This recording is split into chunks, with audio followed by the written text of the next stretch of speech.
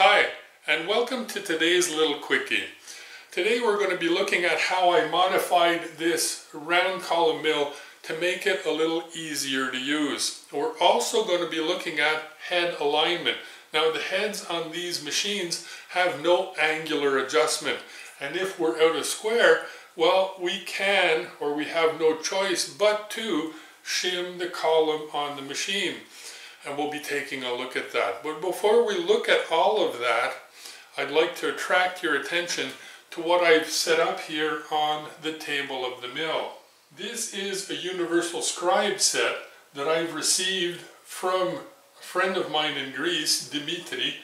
His YouTube channel is Jimmy's Canal, and he produces these in a very artistic way. Now, I don't need to talk about this universal scribe pen any more than that, because if you want more details, well, you can go and see 3 videos on Dimitri's YouTube channel and learn really everything you want to know about it. But I do not, as a rule, promote products in my videos. So why am I doing it now? Well, there's 2 reasons. The first is, well, Dimitri hit a home run here. This is beautifully designed, beautifully machined, and beautifully packaged. It's a class act all the way. And that really isn't important. I mean, no reason there to promote it. But the second reason is what really motivates this, and that is that Jimmy is just starting out in the tool making business.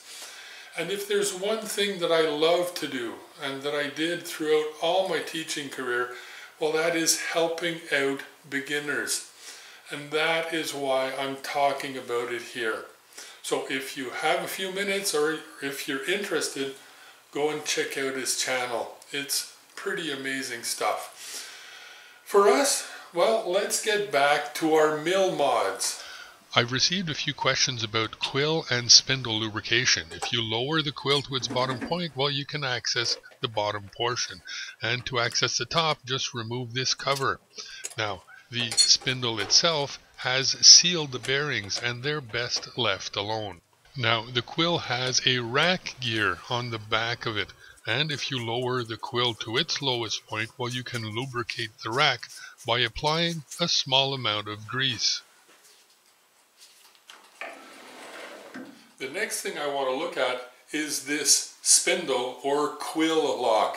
These double wedge locks are often grabby and gummy. They're not pleasant to work with, and the handle rarely sits when it's locked in a comfortable position.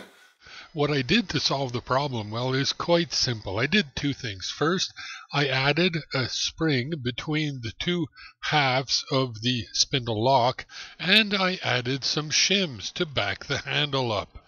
The spring does 2 things here. First is to maintain an outward pressure on the 2 half locks of the spindle.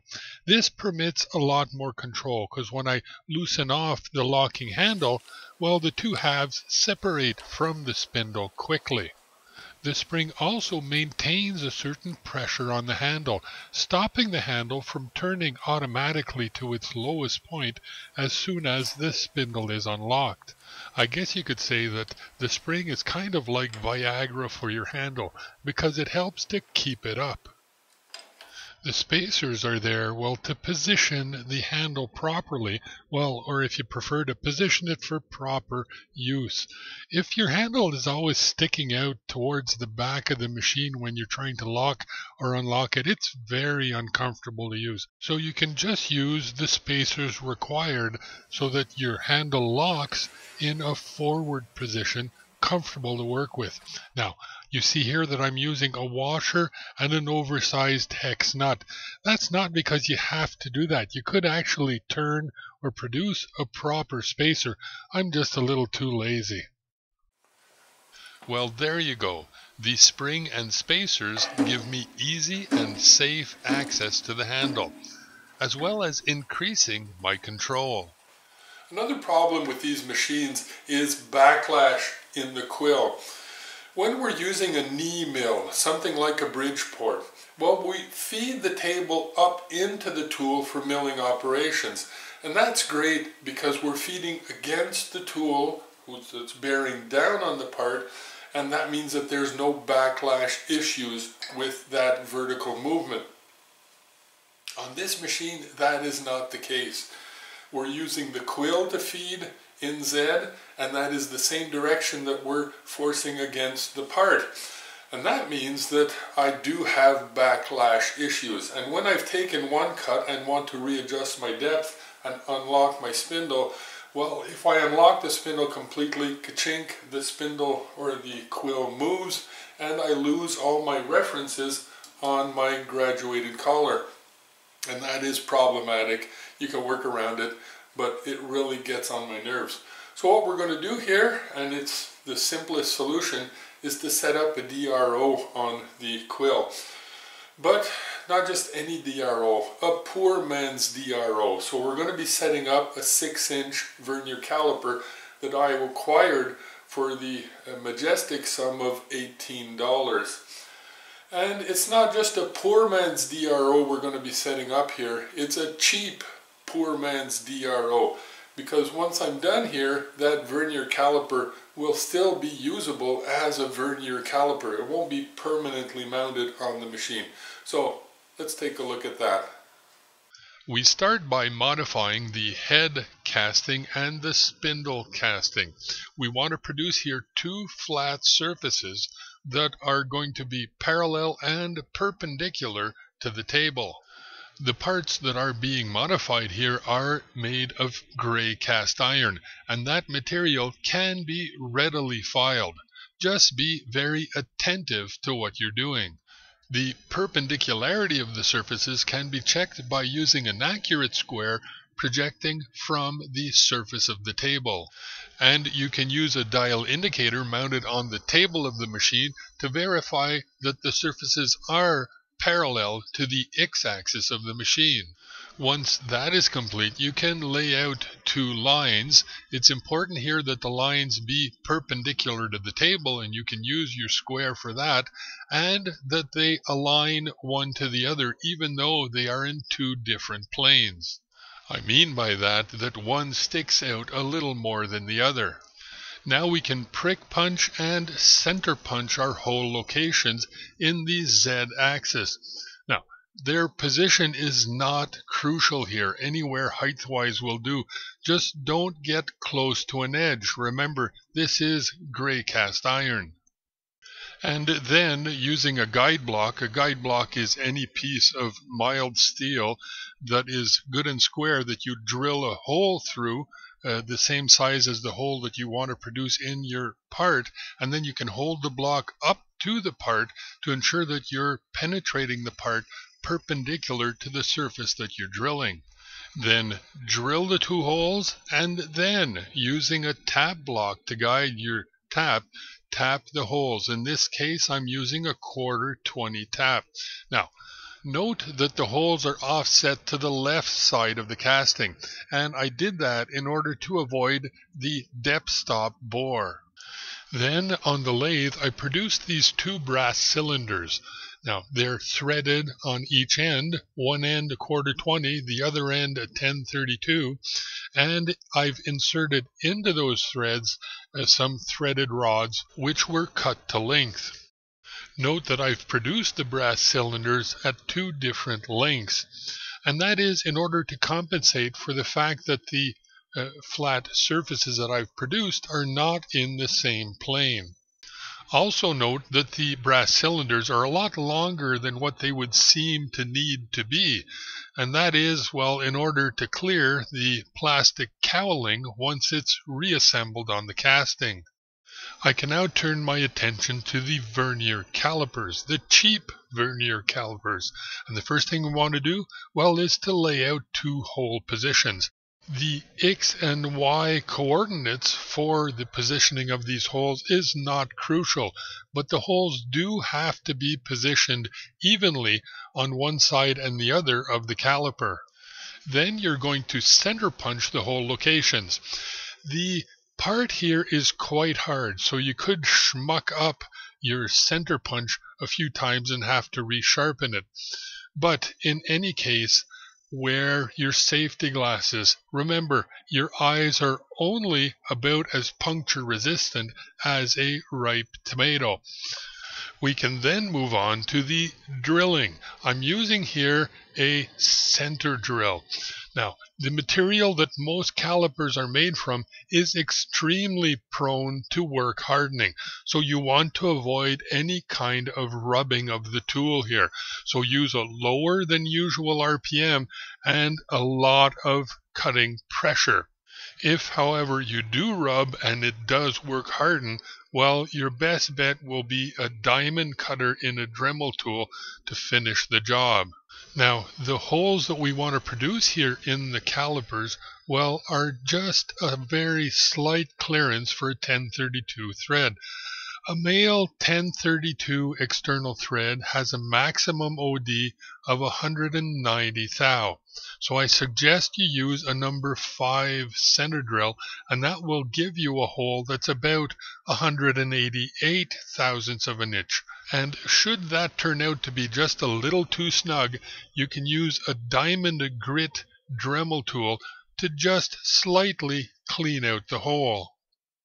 We can then mount the calipers onto the studs and tighten it down using some wing nuts. Now, if you want to get fancy, you could make yourself some really nice brass thumb nuts, but hey, I'm way too lazy for that.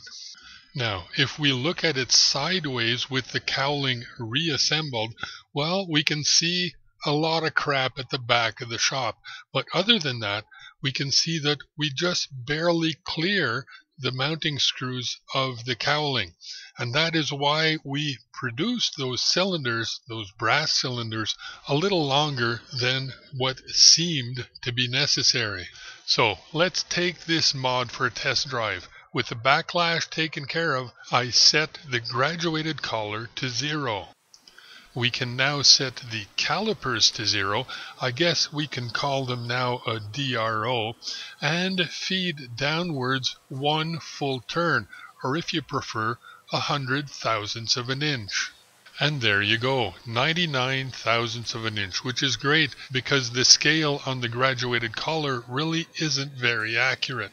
One last thing about this poor man's DRO is I'm going to be moving around a lot here with my hands and my arms to do different jobs. And the tips of these inside measuring surfaces, well, they are quite sharp.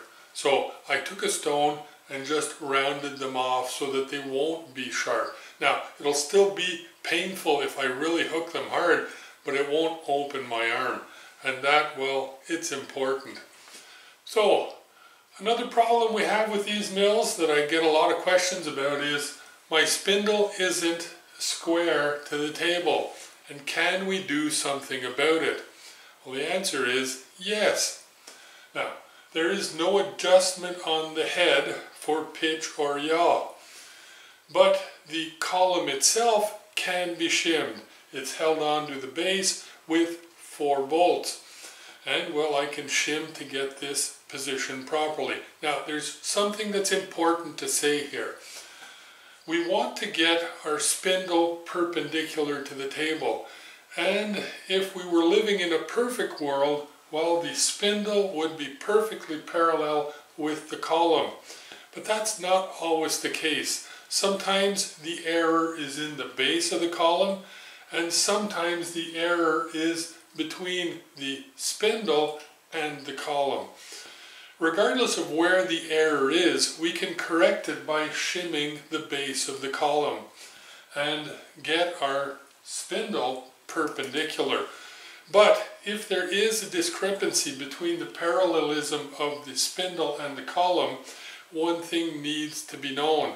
That is that if I move the head around the column, I won't be perpendicular anymore. If both are parallel and I shim the base of the column to bring myself perpendicular, well, I can spin around the column as much as I want. I won't get any out of perpendicularity because of that problem, because of that movement. So if you do have a spindle that's not perfectly aligned with your column, well, just make sure that you're always about in the same spot to not get too much out of square. That being said, my machine here, well, it was, and I've undid what I already did because I adjusted it when I bought it, but it was good side per side. So from one side to the other, this direction, everything was fine. I was well within a few 10,000ths of an inch. Front to back, however, that was another can of beans. I was about 3.5, 4 thou out, and I shimmed the column. So let's take a look at that. I'm going to, for this, be using some shim stock that I'll use for permanently shimming the base. But before we permanently shim, I'm going to use feeler gauges to find what thickness I need. The first thing that needs to be said here is that you must not remove the 4 bolts that hold the column to the base. Only loosen them slightly, just enough to get your shims in place. If you do remove the screws, knowing that the head is not balanced, well, obviously it will fall off.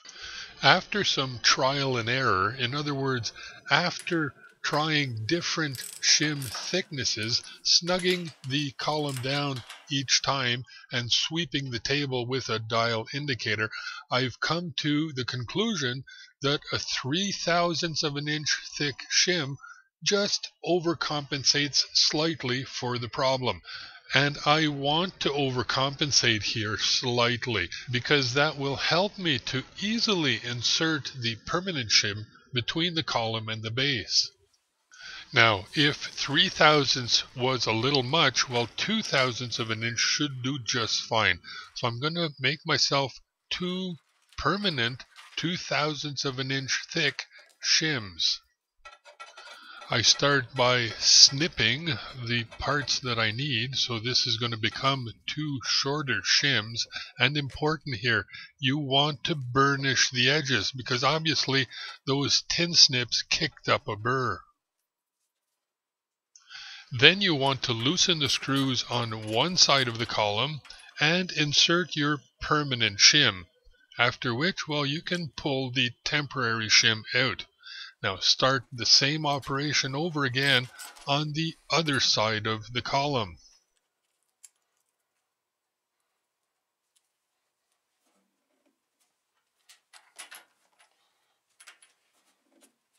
Then you can snug down that second side, well, maybe a little more than snug, and come back to the first side and tighten down permanently. Then do the same on this second side.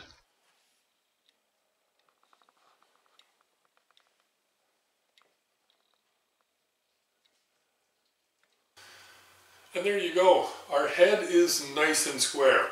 Another thing that's important on these machines is hard stops, or machine zeros if you want. And my x-axis has 2 that I can adjust. And you can position these along the x-axis as you wish.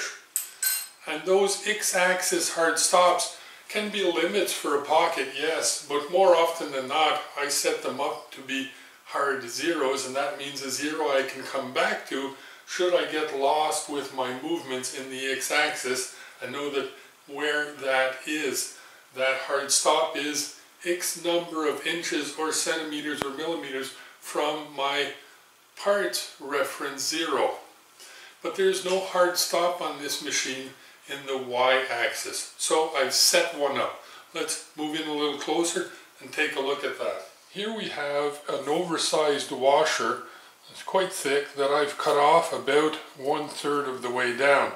I've drilled and tapped a hole in the casting that acts as a pivot that I can pivot around, position my oversized washer so that it comes in interference, and that gives me something that I can lean up to find a 0 if ever I get lost while I'm producing my part.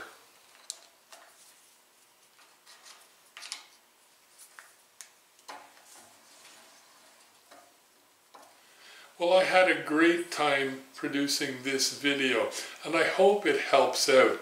Now, we have other videos on the subject of round column mills, a couple of little quickies, round column mill part 1 and part 2, and we also have several projects where we use this machine, as well as a little quickie about positioning holes accurately when your machine doesn't have a digital readout.